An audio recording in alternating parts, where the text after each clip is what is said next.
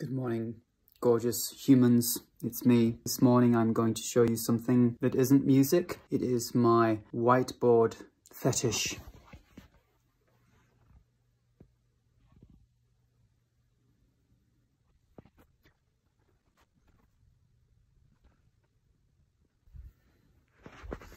Yes, I have become a whiteboard fetishist, a whiteboard bitch, a slave to the whiteboard.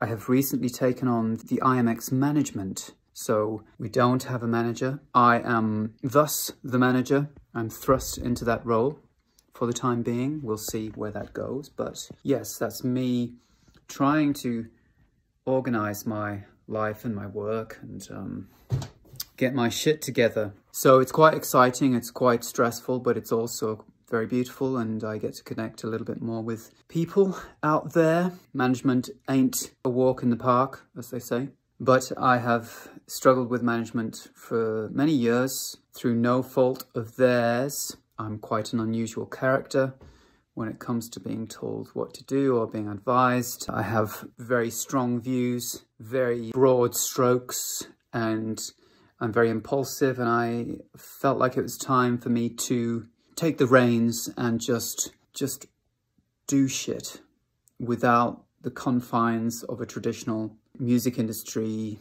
artist-manager relationship.